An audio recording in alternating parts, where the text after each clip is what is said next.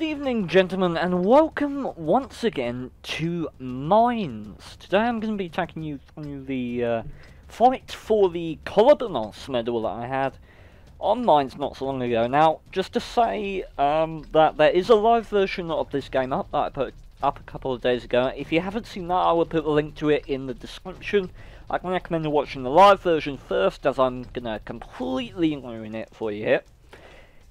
I'm playing in the A44, which is probably, well, is undoubtedly the best armoured tier 7 medium tank in the game, and can allow you to make some very aggressive plays with the 150mm of frontal armour on this tank, although it's only actually 150 on this frontal bar in the middle of the plate. It's 80 at the side and 90 everywhere on the turret. This is a thoroughly impressively armoured medium tank, and so aggression is my mentality.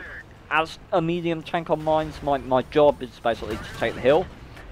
I would rather have done it without a driving performance like that, but we're going to get a bit of luck here. Planting a shot into the Yab Panther, just completely misses us, and the Archie missing.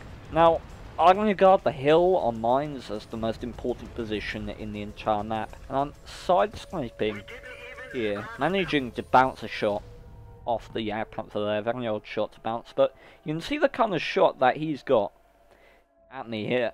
That's 80mm of side armour. If he shoots that, it's going to bounce clean off, and that's the ability of the A44 only. There's no other medium tank at the tier other than the KV-13, which is a very unpopular tank just because it doesn't lead to any tier 8 vehicle, it only leads to other tier 7s. There's no other medium tank that would be capable of doing this. I assume the Yag Panther has got a bit of lag, which is why I took that shot. Place another shot in, and currently I'm worried about Archie. I do want to finish this guy off. Side sniping well, he only succeeds in blowing our tracks off. I'm looking towards where I realise that the Archie is located, and just praying that nothing comes from the sky to end my game early. Now, I'm concerned about the amount of forces that the enemy has sent to the cap. Now, the A44 is not blessed with an overabundance of gun depression, and that's true of the entire line. One of their biggest disadvantages, this tank line all the way out to the Object 430, is the fact that the gun depression is poor. On the A44, I believe it's 3 degrees. This turret is in fact fully traversable. It can point backwards, unlike on the 4 and 6 and the Object 430 version 2, but 3 degrees all around the tank makes it difficult to work positions like this, but needs must, and I really do need to be doing the job of the medium tank and accessing the flanks of these vehicles and putting out some good damage. VK, there was no other tier 8, tier 7 medium tank that could have two-shot that guy. Now I'm looking for shots on the AMX here, knowing that I can shoot the BDR easily, but the AMX is one of only 3 tier 7 tanks left on the enemy team, so any damage I could put into him would be very valuable indeed, more so than shooting a tier 5 heavy tank. So I'm looking to prioritize targets, but it's that lack of gun depression that's just biting me in the ass as I'm trying to come over. I take a wide shot from an archer, but I'm not too concerned about that. BDR bounces off our frontal plate, armor still holding up very well indeed. BDR hides himself, and I'm just considering my options. We bounce the SU-100 with a 122mm gun with 175mm of pen, bounces clean off the front of this tier 7 medium tank. You just see the armor doing us proud. I want to make sure this shot connects because I need to reset the cap and give myself time to work. I'm thinking maybe I can get another shot, and that hurt. So I'm thinking if I can hit the tracks of the SU here, we bounce a shot from the AMX down below us, shooting up at our upper plate, I imagine. Missing the reset shot. Seeing that the Archie is spotted, I'm thinking maybe, but no, he's hiding like the scumbag that he is behind the house. Not sure what the AMX is doing, maybe he's just after the VK. But that will come. That will be more important later. What the AMX is doing right now. Looking for a shot, and at this point I've already noticed the T-34-85 behind each one, turning my armor before turning the gun. I think maybe I can get an ambush shot, but no.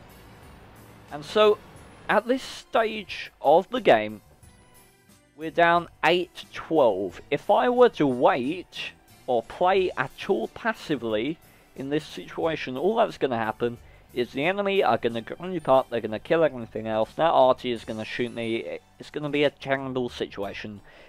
Even more so than it already is, so my only way out of this, and your only way out of situations similar to this, is an aggressive mentality, and luckily, we're in the tier 7 medium tank for that. I'm going to hunt this guy down. You can see the gun depression there, we went over a tiny little elevation inland, and it resulted in us skying the shot clean over enemy tank. So I pushed forward because I think at this point that the AMX is making his way onto the hill, and I want to take out this guy early. So I try and ram him to get him down to a one shot, but we are unable to do a single point of damage. So at this point, I'm not thinking T-34-85, I'm thinking AMX M445. Again, this guy is the most dangerous tank left on the enemy team. If he pops up here, he's certainly going to be able to penetrate me. So what I'm trying to do is get this guy into a position where I can use him for cover against the AMX if he comes up. And you see, I'm blocking this guy, pulling back, and trying to kill him in a position, and then reverse behind his corpse in case the AMX pops up on the corner there. As it happens though, AMX doesn't make an appearance, and we're now 2 versus 5. With the T-34-85 luring them into the cap circle. I'm going to pop up here, be hunting for shots on the AMX. And I spy the Panzer out wide here. I have a clean shot to take this guy out, but again, it's prioritizing targets. This AMX is a fearsome opponent for me, especially while I'm on this low HP. So, shooting the AMX, leaving the Panzer 24 alive, but reducing that tier 7 French heavy tank to a one shot, and we are now 1 versus 5, officially fighting for the Kolobanovs. Stug foolishly exposes himself, allowing me to put this 107mm Zis cannon to work, with the highest alpha damage at the tier, I might add. I don't want to stick about here, I know the arty's just aiming in, and that could not really have been any closer. What a picturesque situation that is. Oh my word, that is in one way beautiful and in another way terrifying. So, let us move on. Now, I've got XVM installed, and my XVM at the time was telling me that there were 2 tanks in the camp, which means one of them has chosen to come after me and attack my position on the hill, and so I'm waiting in ambush because I know that someone is going to come around this corner, and the Stug meets a very unpleasant demise at the hands of, well, basically XVM helping me out here. Now again, aggressive mentality. My team are kind of cheering me on in chat a bit. A handy SU-100 into Why God Why eats a shell for us there. And just forward, forward, forward. I can't afford to wait around. Archie misses us barely again. Just tried by the AMX. And now start chasing the Panzer 24 and the building. This linear-mounted turret coming in handy again. I don't think this guy was expecting us to be able to snap the shot off like that. Now we're going to be able to use our 80mm of side armor to avoid taking damage from the archer, while hoping to be able to put a shot out in return. And there we go, even with a low roll taking over half the health off that tier 5 tank destroyer. This gun is absolutely brutal. Now in this situation,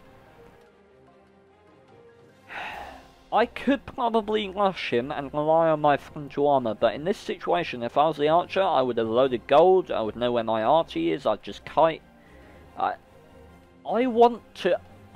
In this situation, I want to avoid feeling helpless. I want to avoid feeling like I'm playing into their hands, so I always want to be challenging the enemy team.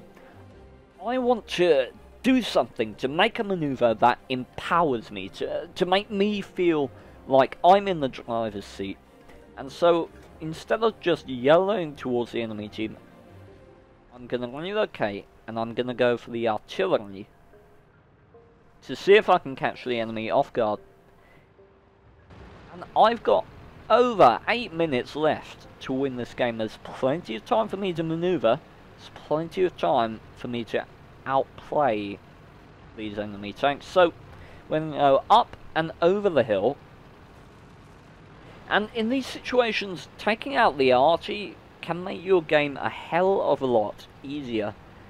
Because no longer will you have to think about constantly moving your position. You've only got to worry about tanks having a direct line of sight on you, and not just the arty skying a shell over a building and ending your game. Now, my original plan was to go to their base and check out their arty, but I just had a feeling.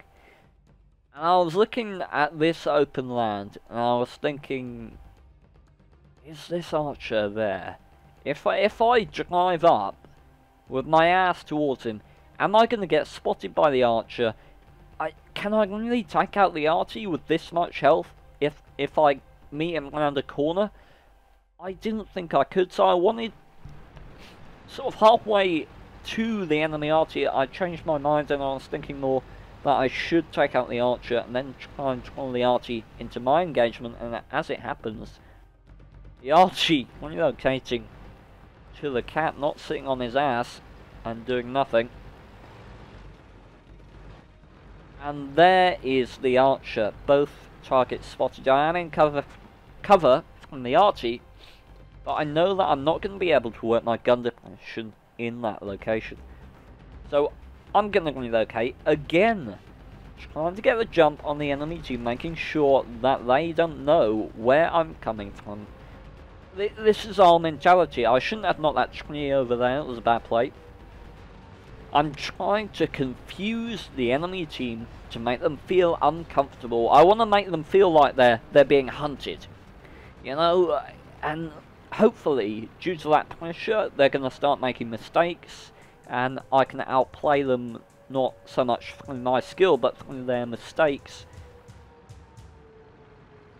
And you can have all the skill in the world, but if your enemies don't make mistakes when you're on this low health, it's going to be very difficult for you to pull out a win. So first bush position, I try on the top of the hill, doesn't get us anything. But I am going to try a different angle. I know that they're both in the capture circle at this point. So if I can pop up on the flank. Still no spots. There is a rather large amount of foliage in between the hill and the cap circle, and it's just covered in buildings and opaque cover. And so at this point, 25 seconds on the cap, and I'm not interested in losing this game at this point. So here we go, and catching the archer just looking the other way. We were last spotted over there. Our decision to relocate just managed to get us the archer on a silver platter. We keep our speed up, get in cover behind the building.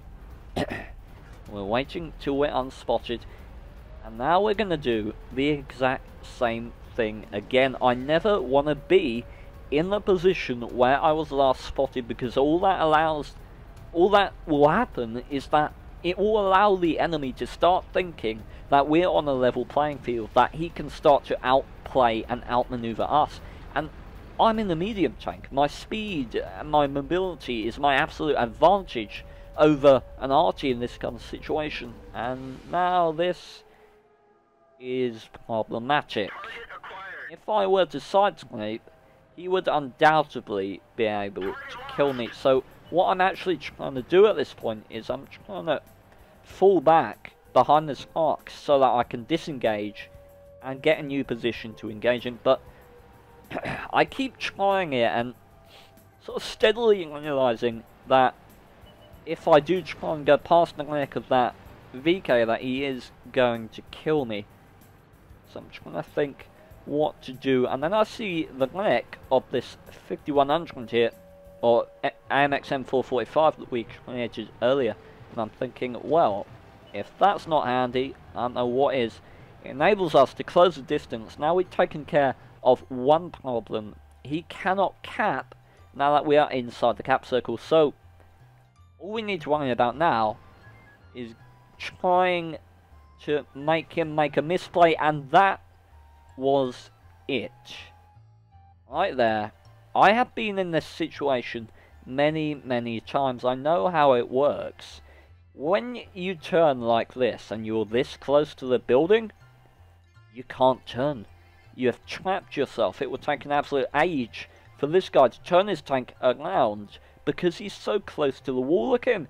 He cannot traverse his tracks. And I see that, and I am not interested in waiting around, legging around the corner, and a 107mm this cannon does not mess around this time with its alpha damage, rolling for 270 and finishing off the game. And so hopefully, gentlemen, that's given you a bit of an idea of the details of what was going through my head, other than, oh my god, while I was playing this game. There will be the link to the live game in the description. You can look at the post-battle results there. And, until next time, gentlemen. I'm killing Poodle! What the hell? Ah, a Centurion! Oh! Ah! Yeah! There you go, buddy. Have a back chat. You're welcome. Yeah!